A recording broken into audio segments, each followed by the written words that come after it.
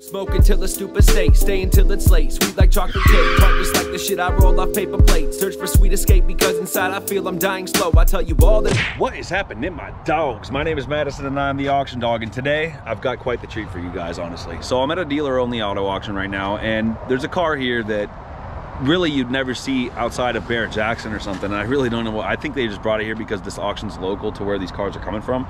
There was a guy that sold his collection recently, or at least was a brother of some dealer here, and that's kind of why these cars are all ending up here.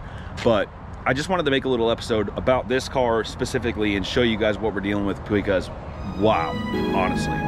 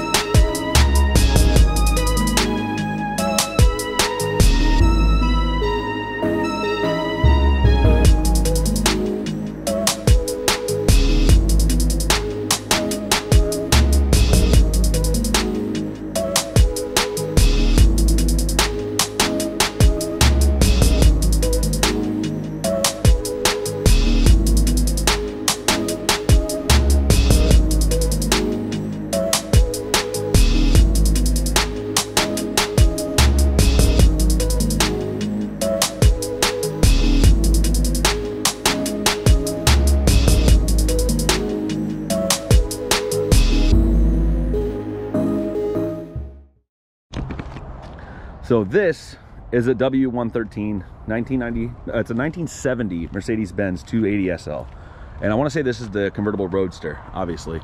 And boy, is this a nice example of everything. I mean, look at the teak in here. It's all still in good shape. Some cracking, some stuff, but it's from freaking 50 years ago. And look at the motor. The block. This engine may have been rebuilt, may have not. Kind of looks factory, kind of doesn't, but either way, it's really well preserved. Everything's in decent shape too, and I'm just over here sitting here like floored by this freaking thing, dude. It's so sweet. It's so sweet. And it's so funny because these cars are worth a fortune right now, dude. I don't understand why this thing would even be here. It's a $50,000 car, if not more, 50 to 60, 70 once you get it graded and rated and everything. It's insane. So I'm just like, I'm over the hill about this thing. So if you look at all the rubbers, it looks like it's just been pristine. So apparently these cars all sat in the dude's garage or some sort of shop. He had that AM General over there too, that freaking H1. And he had another one of these here last week, but I was sick, or I was out of town last week, so I wasn't able to make it to that auction to film that one. So I'm like very surprised that that hood is so thin, it's so light, it's crazy. It really is. I'm gonna push this down over here. The hood latch is on the side over here. Oh. There you go. Perfect. I am over the hill about this thing. Look at the side profile of the car. It's beautiful. It's beautiful. It really is. It's just freaking simple. It's elegant. It looks beautiful going down the road, I'm sure. And it's so funny because you probably could have bought these for nothing, you know, not too long ago. It's like, look at the really nice side exit, little twin pipe exhaust there. I like that you put the gas in like that. And then the freaking trunk like has these buttons. Look how nice that is. Boom. Like it's such a nice, just got a nice throw to that button, you know. It's very pleasing. All the chrome's in really good shape. E-brake for driver's side. Might need something. Oh, there you go. But dude, wow, absolutely incredible. Look at that thing. It's insane. The black top looks so good too with the red stripes. Just the whole color. It's not even white. It's like a off-white beige. It's not even beige. It's not beige. It's off-white essentially, which is a really nice. The whole underside of it's so nice too. Dude, look at the front end too, and look at that. That's really reminds you of like some of the cars nowadays that are coming out from them. The angled forward, like that, like how the grill is actually angled like that. It's just absolutely beautiful. It really is. I can't even believe it. I can't believe this is here. You know, look at the profile of the car. I'm telling you, man, it don't get much better. And that's why these will be $100,000 cars one day. It will be a very, very expensive collectible. And all these old Benzes will be, you know. And I've seen even the 560 SECs, the stuff that people didn't even want, like the old SLs, the old CLs, you know. I like that kind of stuff too. But even like just the old stuff, the Hammer, you know what I'm saying? All the old AMG stuff is going to be worth just like way up there. And I had friends that were driving some of that stuff when we were younger, dude. It was crazy. But man, look at the interior too on this thing. So not only does it have a beautiful like exterior between the black and the freaking off-white, like almost cream coloring, but look at that, dude. Red guts. Look at all the chrome. All these freaking polished pieces are so nice. Look how dainty that is too. You know, the adjuster for the seats. It's got a nice Nardi wheel, classic Nardi in here. And man, this is just unrestored gold. A little bit of surface rust, a little flash rusting here and there. But this is unrestored gold right here. This is factory as it gets, you know what I'm saying? And it's so good. It's so good. And the person probably bought this car for 10 grand. You know, 10 years ago, 20 years ago, is however long it was. But I'm just so over the hill about how nice this thing is, dude. And the driving position is very nice. It's got cold air. Oh, hold on here. I thought it was funny that it's only a 4-speed. But it ain't meant to freaking fly around in. Starts right up, air's cold. I don't even know if that's a period correct Sony or not, but this is all cold.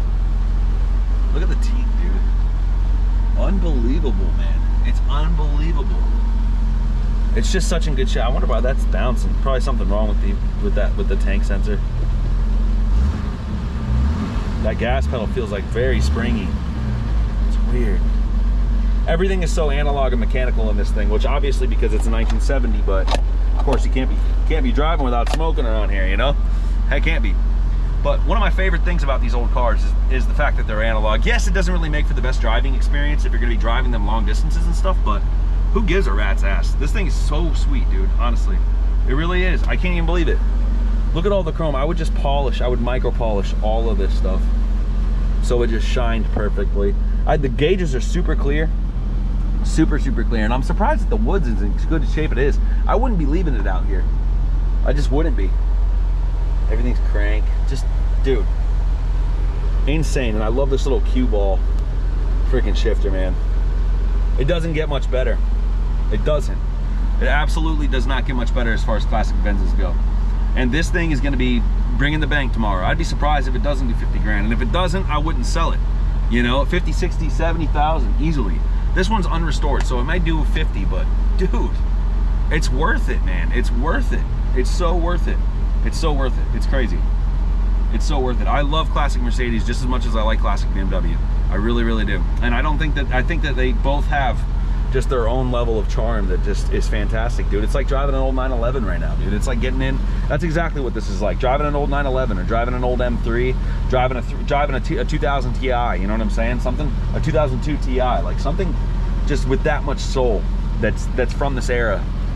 Man, wow. I've never even thought I'd get to sit in one of these things until I owned one or went to some sort of specific car museum or whatever else, but dude, wow. Yeah, man, I really just wanted to highlight this car and show you guys that sometimes weird stuff does come through the auctions, and boy is this a freaking good one. You know, it's crazy. I'll watch the auctions tomorrow and we will see what this one does, and I'll probably post about it on my Instagram. If you don't, follow us. We're at Auction Dawg on Instagram, or you can find us on our website, www.theauctiondawg.com. You can keep up with our builds on there. We buy and sell a lot of stuff. I am a small car dealer here in Florida. And yeah, man, watch us in our highs and lows. We're trying to get, we focus and we specialize in enthusiast-based vehicles. You know, I know a little bit about a lot of different things, so I'm able to kind of bring different cars to market and connect buyers with their dream cars, and it really, really makes me happy in my cold, cold heart, man. So if you have got this far in the video, thank you guys very much for watching. I do very much appreciate it. Give us a like, give us a thumbs up, maybe subscribe, whatever else.